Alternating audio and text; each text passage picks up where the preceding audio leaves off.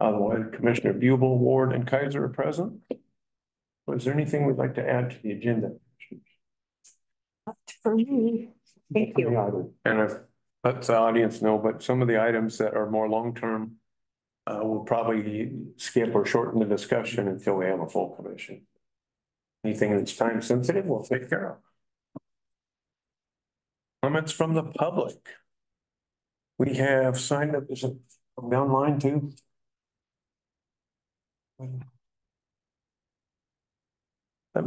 Please let me know if anybody online has to speak. I don't see any guests. In person, we have first Miss Tammy Magra.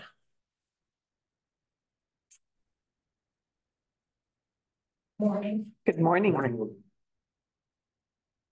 Nice to have you back at the meetings. Yes, ma'am. Good to be here. I want to address your proposal for reinitiating the tax of taxpayers.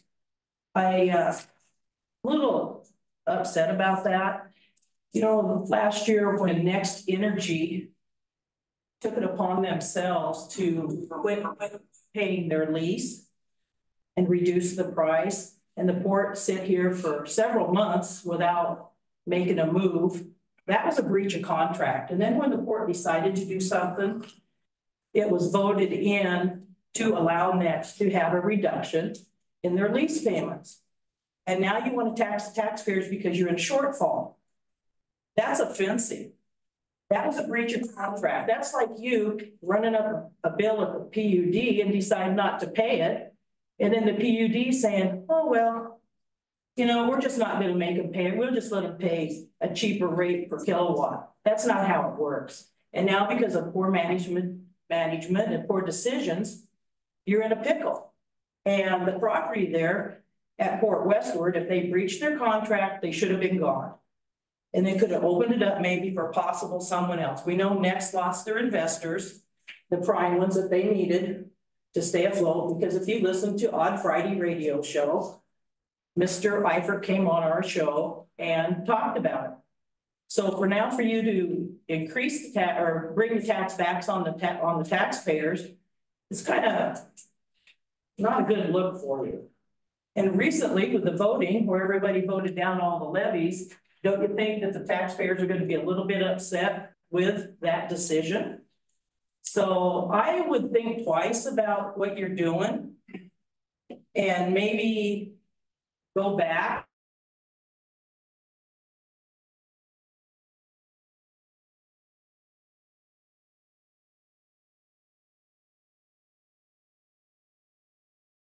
for the court.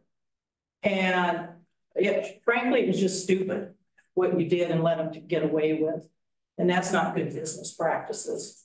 So I would urge you not to reinitiate the tax on the taxpayers to cover up for your boo-boo. And I would suggest that you make better decisions on your leases. And when someone doesn't pay, they're gone.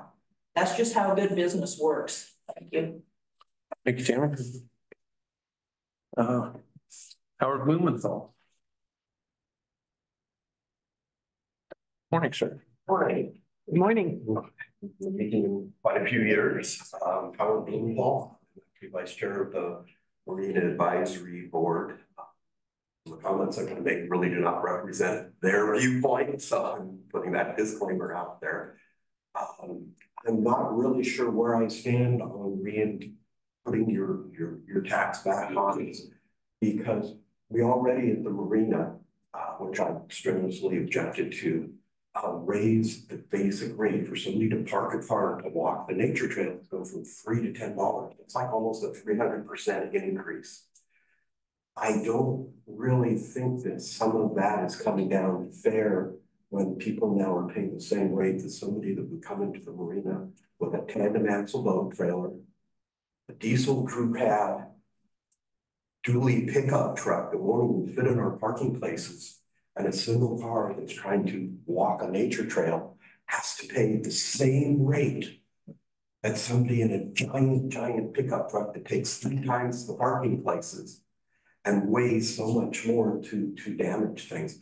I wish it would have been a way in your pricing to have done things like if it was a tandem axle trailer, it's one price, single axle, another, go by the one you want. I also, at the last advisory board meeting, they started to float the idea a little bit, like, how long is it sustainable keeping that marina going there because of the dredging and these, and the cost of things going up millions and millions of dollars. And the fact that the channel, even do what we're talking about now, big chunk of the channel doesn't get dredged. I really like the thought that was entertained. I don't know how serious it was, that eventually maybe the marina or owns so much property closer to the channel, and maybe eventually to slow down on how much we have to spend on dredging, we could be doing a new, better facility where we won't have to come up the bay so far. The channel's deeper, I believe, the closer you get to the channel, that how much longer is the marina really viable for having huge amounts of people in bigger and bigger boats that need dredging? You know, I mean, even years ago when I was kayaking, people were always going. So those are kind of my concerns at this time. You know, I'm 3/4 retired, so it really hurts when everybody keeps wanting to raise the prices. And a lot of our things like St. Helens and stuff, putting things on our water bill, and then they want to get more money by having a police levy and all this other stuff. I don't believe in trying to get it from us twice. It needs to just be a fee, one place or the other, you know. And when the amount of marina fees went up for just somebody to use the facility, I always looked at the facility as being something that the port gave back to our community. But it's becoming so widespread, so many people from out of our community come and use it, that it's becoming a little less user friendly for our citizens. So that's where I'm at. Thank you. I appreciate it. Thank you. Thank you. Next is Mr. Paul Langner.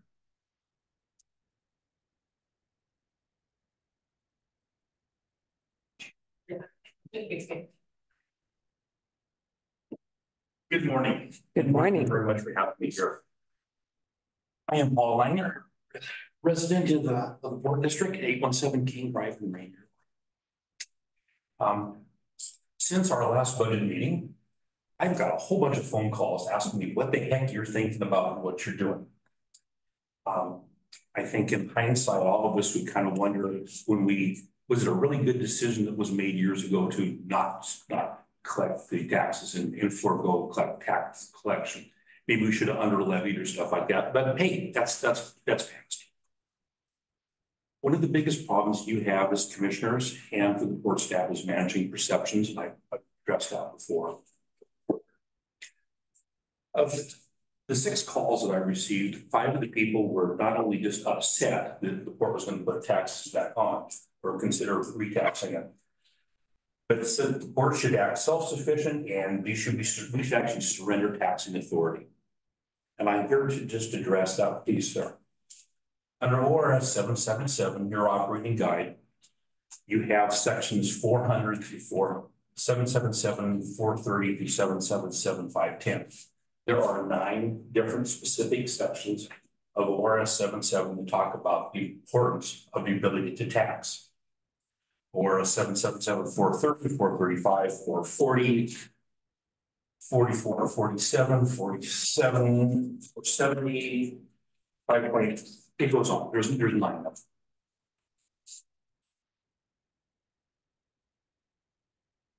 I'm not an attorney. I'm not a bond counsel. I'm not a CPA.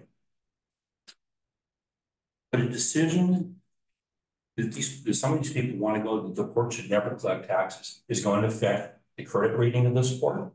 It's going to affect the credit rating of the county because the county is the backstop for the port. It's going to affect your bonding authority. So if you had this wonderful project that comes in that could do things and they want to use the port's authority to bond, you can't do it or it will impact that. And you start looking at the impacts. Credit ratings, bonding authority, borrowing capacity for the port will be limited, and certain long-term growth loan and grant opportunities are going to be limited if you forego the tax. The taxes collected are but a fraction of the operating budget here, and we all know that it's not, nobody's gonna get laid off, there's not gonna be any changes that way. It's gonna impact some internal operations. I would encourage you to reinstate the taxing. As I said the other day, I would be for under levying if you don't need it all, but I think it sends a signal that we have to keep this going. I'm worried that if you go for 5 and 6 and 10 years down the road, people even understand you needed to put borrowing authority back in, the taxing authority back in to actually make a commitment for a bonding authority or bonding capacity. I am of the opinion, and again, it is my humble opinion, as one individual in this room or in this county, I would like to see the taxing authority, the money collected in taxes used for public access to the waterways.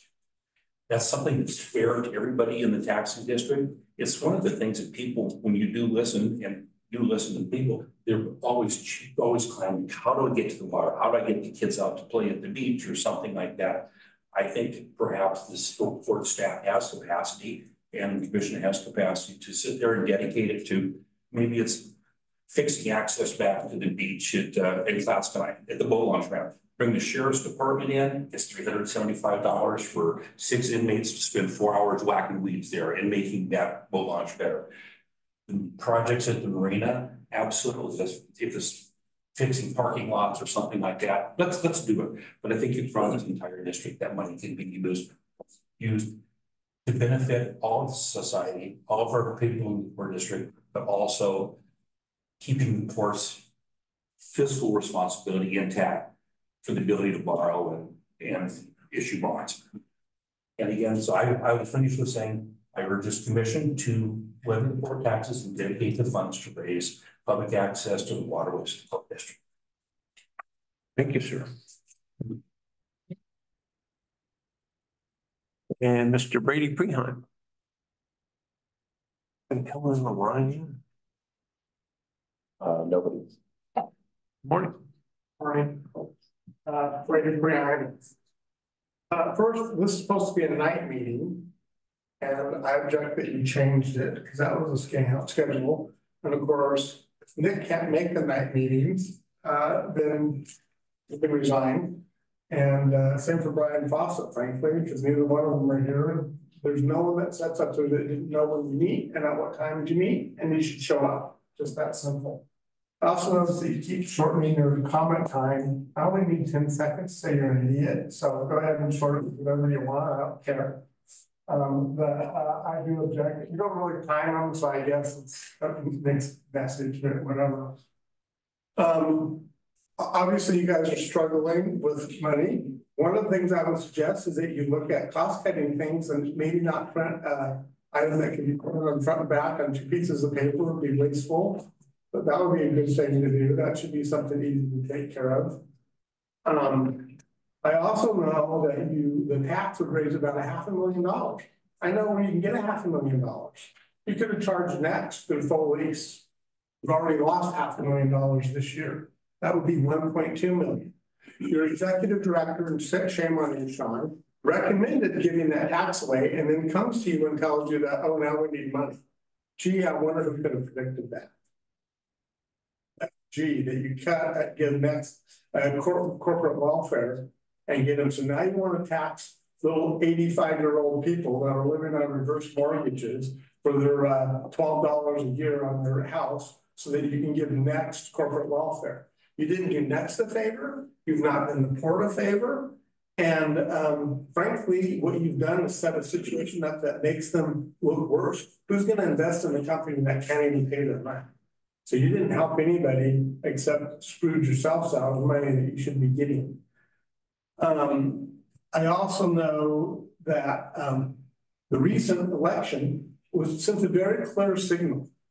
No new taxes. Every single tax measure, some of which have been literally passed for 20 years, like 911, failed. I think that's a clear indication that people are sick of this, and now you want to bring up the tax. And frankly, I sort of agree with Paul in some aspects of that. I wouldn't mind the tax if you were going to use it for public access and you were not getting corporate welfare. So your corporate welfare to next can stop. You can make a resolution right now and say, starting June 1st, we're no longer gonna let you get away. You're gonna start paying in June 1st. If you do that, fine, I'd be okay with bringing a tax back to you for public access, but I certainly don't support it. That you're going to give them corporate welfare and then want us to pay our $12 to a year to support them. Thank you. Thank you. Did anybody come online, Kristen? I don't see anyone on my Zoom screen. We got everybody who signed up. Did we miss anybody? Mr. Ralph, come on up front, please.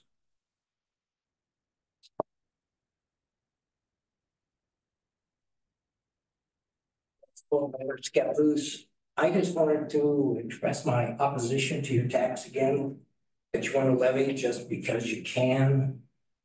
I would also encourage you to work harder on maybe filling the buildings, growing your growth, and a lot of these problems can solve very easily. Thank you. Thank you, sir.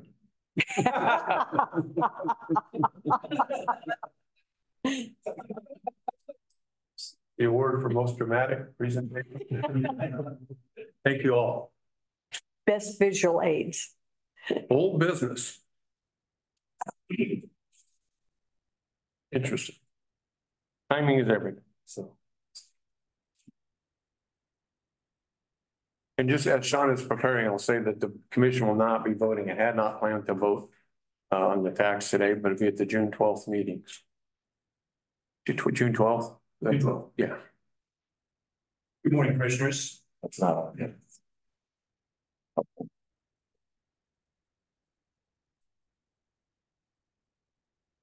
I'm here this morning to recommend that the commission impose the full amount of port tax at 8 cents per $1,000 of assessed value.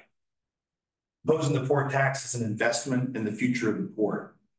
At our May 8th, 2024 Budget Committee public meeting, after hearing a budget presentation and seeing the full financial picture of the port, all 5 citizen members of the Budget Committee recommended imposing a port tax of 4 cents for $1,000 of assessed value. So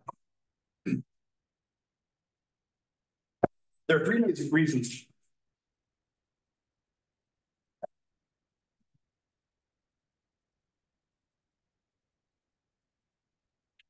There are 3 main reasons why the commission should vote to impose the full amount of the tax. First, we can maintain the infrastructure we already have. This would include ongoing maintenance at the marina, fire systems at all of our properties, Columbia City Dock, and of course, Beaver Dock at Port Western. Second, diversify our revenue stream. Using the port tax to maintain our existing assets allows us to invest in revenue generating projects such as the new spec building at Penulty. It would also provide us with more financial flexibility. Finally, imposing the port tax would provide funds to allow people to better enjoy the waterways here in Columbia County. Slide. Significant funding is needed at Scappoose Bay Marine Park to keep it operational. Currently, the Scappoose Bay Marine Park operates at a loss every year. Dredging the marina is estimated to cost over $2.7 million currently. The commission is considering giving up the $500,000 in grant funds for the dredging project because we cannot afford to dredge. Additional funds from the port tax can be applied to help keep the marina afloat and usable for public.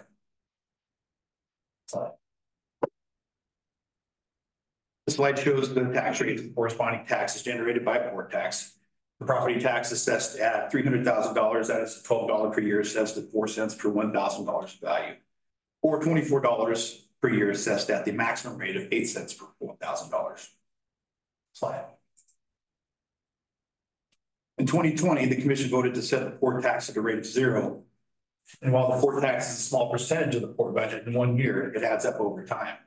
The last 4 years alone, imposing the port tax would have yielded approximately $1.9 million. Over the next 10 years, imposing the port tax would yield approximately $5 million. Slide. We've lost the let's say, hold on a minute. You got a little excited. I think we're good there, right? It's back. Meeting. Yeah, it's come back. Let's see. Of the 23 public ports in Oregon, every other port imposes a tax. The only exception is us. That's 22 of the 23 Oregon public ports. Imposing the tax is authorized by law under RS Chapter 777. The other public ports impose taxes ranging from 3 cents to 61 cents per $1,000 of value, depending on the port. It's worth noting that not imposing the tax puts our port at a competitive disadvantage in relation to every other Oregon public port. Slides. In 2023, the Oregon legislature passed a new law which requires us to perform state-mandated seismic upgrades to the Port Westford dock. The cost of this has been estimated at $29 million over the next 10 years. At the Railroad Avenue facility, ongoing environmental cleanup costs are now estimated at over $20 million. Finally, as we've discussed, numerous public meetings, dredging costs at the marina have skyrocketed due to requirements imposed by Department of Environmental Quality, or DEQ. Previously estimated at $2.5 million, dredging costs are now estimated to be $2.7 to $3.45 million. And if we cannot afford to dredge, we will lose the $500,000 grant, which was previously awarded by Oregon State Marine Board. The impact of saying no to a grant, which was already awarded, results in the port losing credibility if we want to obtain future grant funding from OSND. Slide. The cost of public waterway access is shown at Trestle Beach, our facility here in Columbia City. We charge no fees currently for Trestle Beach yet, have to spend money for security every year. Using the port tax to pay for these costs improves public access to the water. This colorful chart shows the capital projects identified as necessary by port staff. It totals over $60 million over the next 4 years. It also includes the $29 million estimate to seismically upgrade the Port Westford dock. Slide.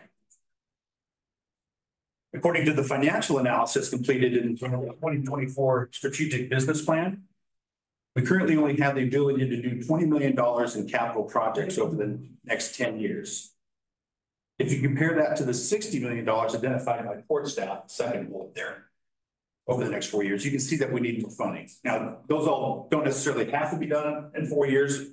These are projects we've identified and kind of keep shuffling down. So, proposing the port tax would help with the lack of funding for things like the $29 million in seismic work on Port Westford, which we will be required to have a match at some point if we get a grant to do that work. As mentioned earlier, over a 10-year period, imposing the port tax at a maximum rate would yield approximately $5 million. Slide. The financial analysis in the strategic business plan recommended that the port tax should be imposed if the port were going to issue bonds or any additional debt.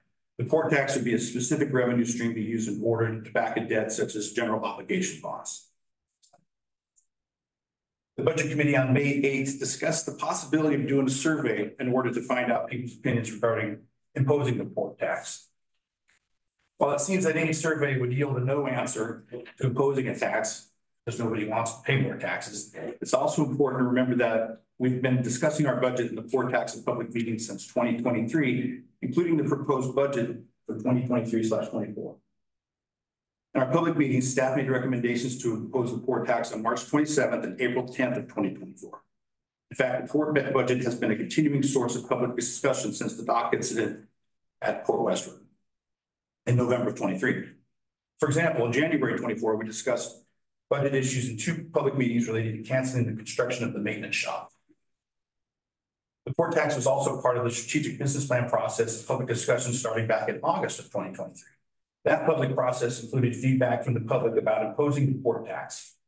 Imposing the port tax was identified as a strategic priority in the survey by some of the public participants. So, as the numbers show, the port tax is necessary to maintain our existing assets, diversify our revenue stream, and improve access to the public waterways. This will benefit the citizens of the Port District and all of Columbia County as we create a positive economic impact while maintaining livability and adapting to change. Let me take your questions. Again, just more information.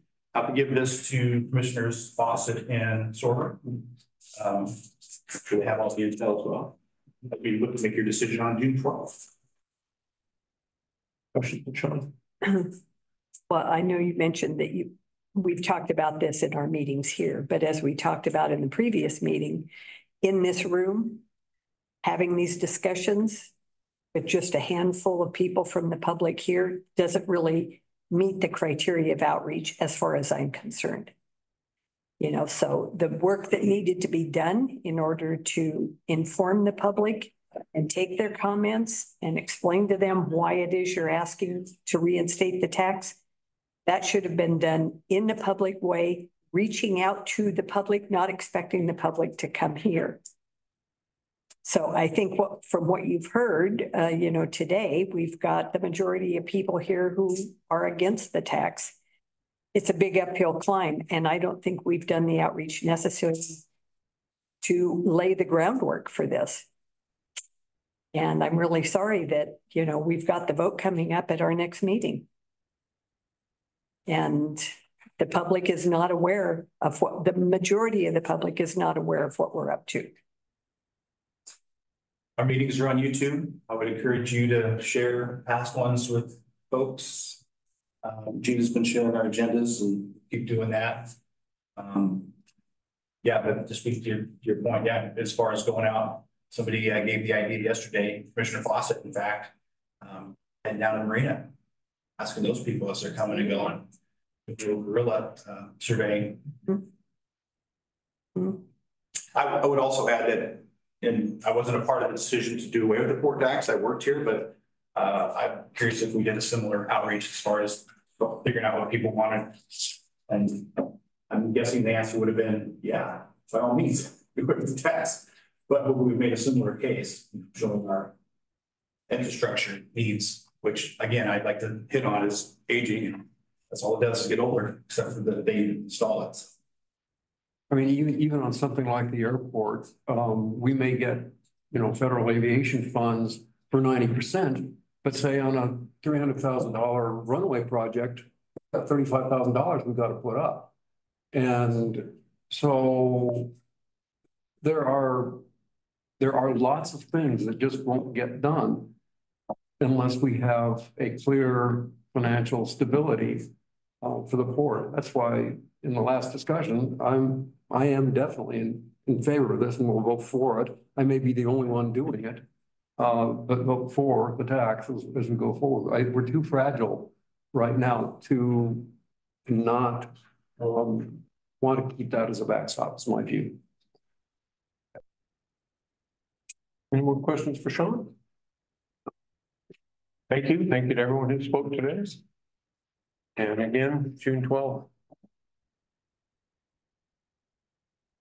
Let's move down to new business, West Side paving maintenance. I'm seeing it. Zoom is disconnected. It's been fluctuating in and out throughout the meeting, so need better internet connection.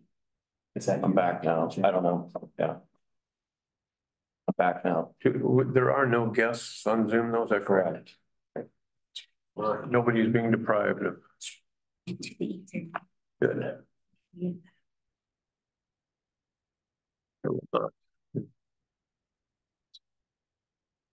I get out. See 6 people. Really?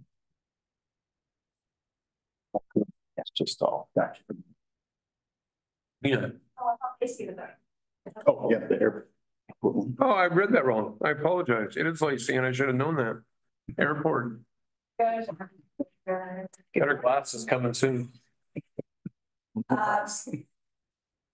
Resolution 24-08, approval of the FAA Airport Improvement Program Grant, West Side Pavement Maintenance, scope of work. This is phase 2. In 2023, the port worked with airport engineer Century West to prepare an FAA Airport Improvement Grant, or AIP grant application. The application was awarded, and the port and Century West began phase 2 final design engineering and upcoming construction of the West Side Pavement Maintenance Plan. The project will include the south portion of taxiway B to runway 33 and both hangar aprons on the west side. Following the approval of the resolution 2024-08, the port will open an invitation to bid. As mentioned in the attached scope of work, construction is expected to begin in summer of 2024. Are there any questions? Any questions? No, but good. Yay.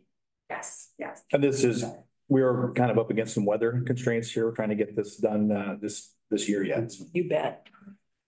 Move to adopt a resolution 2408. It's been moved by Commissioner Ward, seconded by Commissioner Buble to approve resolution 2024-08. All in favor? Aye. Aye. Motion carries unanimously, which would be required today. Thank you, Lacey. Sorry for the mix-up. That's okay. Tina, you like to come do the 2002 donations policy? Yes, so at the last meeting, good morning, it came up about what our current donation policy is here in the port. So, and perhaps it was suggested creating some sort of fund to fund donations to nonprofit groups. And I just wanted to share with you the current donation policy. Actually, this one's from 2000. The first one's actually from 2009. It was amended, which is currently a no donation policy, except for exceptions that are direct benefit of port properties. And I just wanted to have more discussion on if there's something you would like to pursue. Pretty hard to do when we're missing 2 commissioners. Yeah, That's true. We can table this till next if that's what we like. I think would that's suggest we probably a take good idea. Thank you for the information. And Elliot, supporting Columbia River anchorages.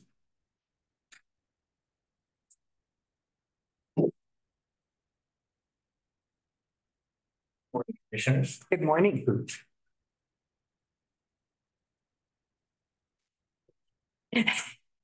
Don't scare us. I'm before you today to ask that you support the port writing a letter in favor of the U.S. Coast Guard's efforts to create federally designated anchorages at Crims Island, Port Westward, and Ice Island. This effort is supported by maritime organizations such as the Columbia River Steamship Operators Association and the Maritime Fire and Safety Association.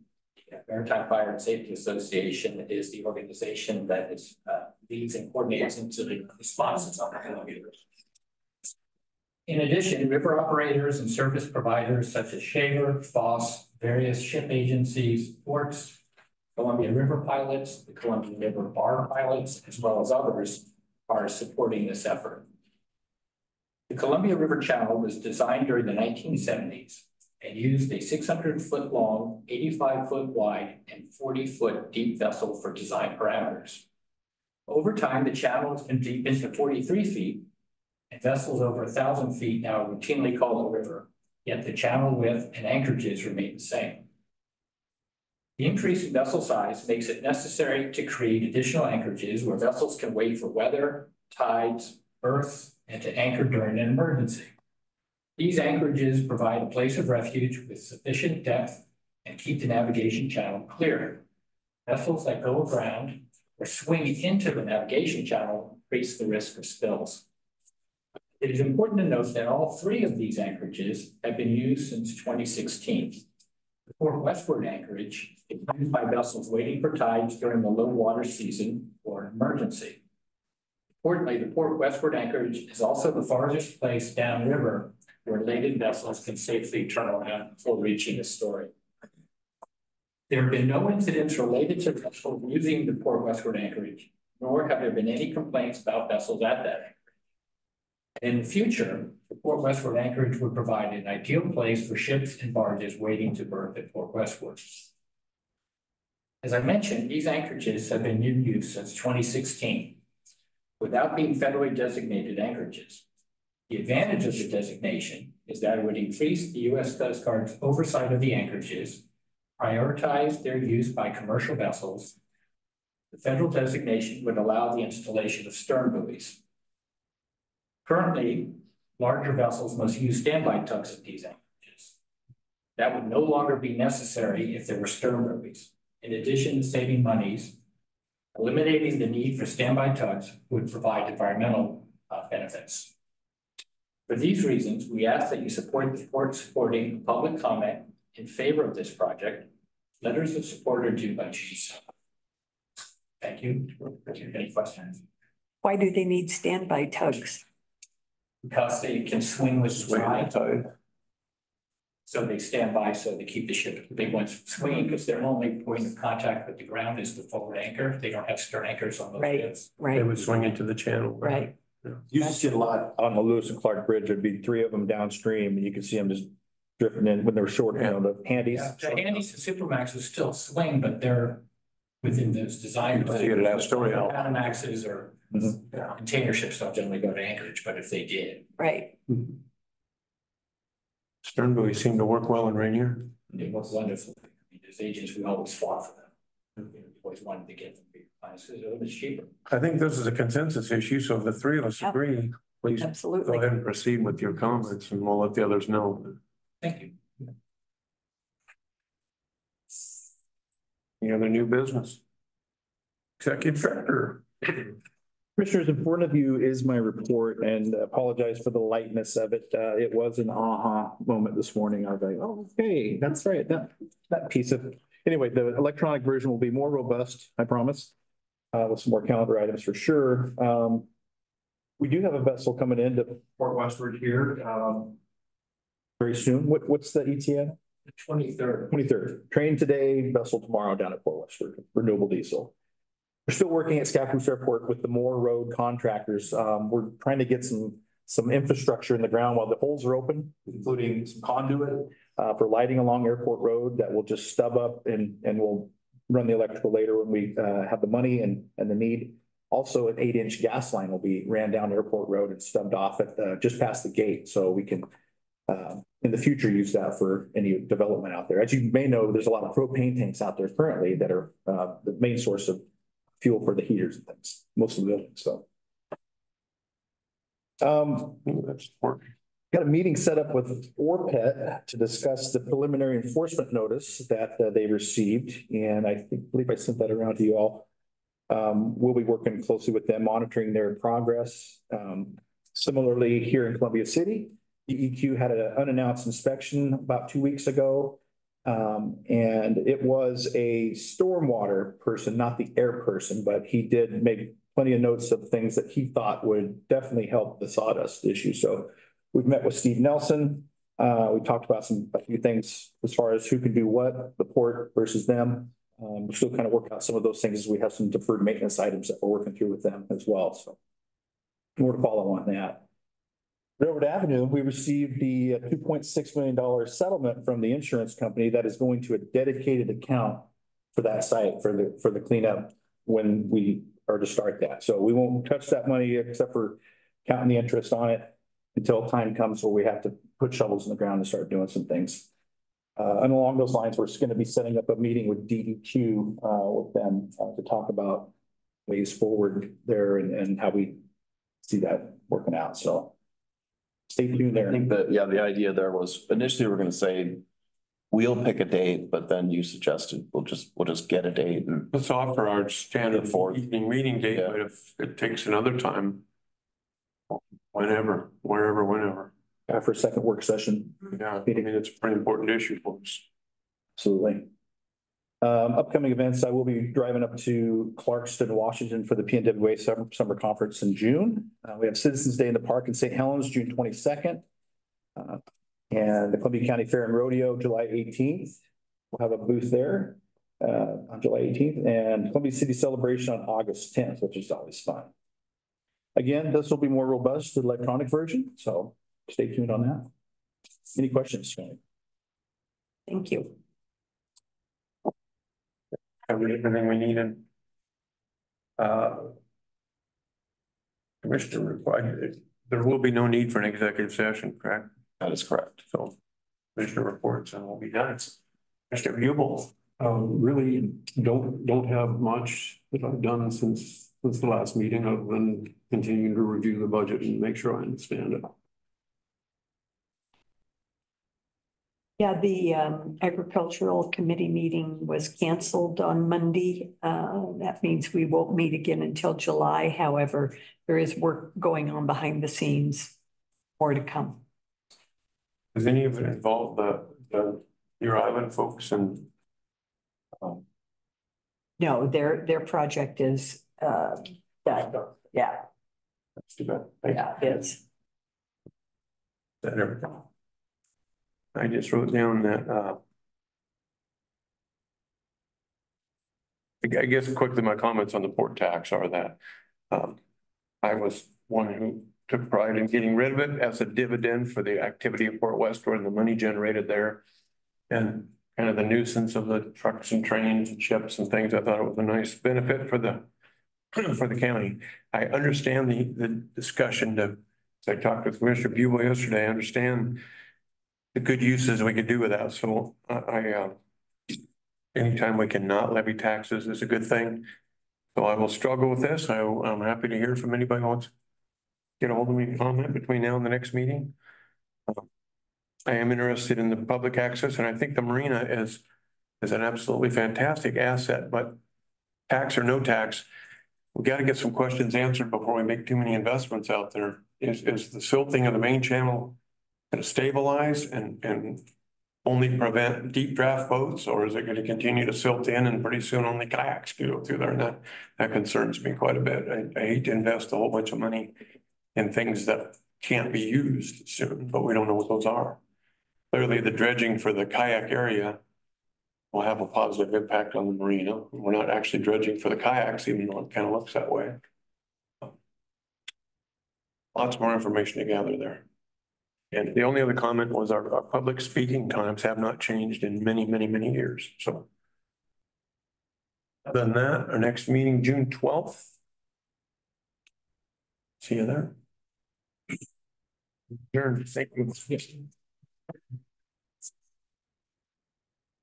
End of the discussion about that. I don't have any.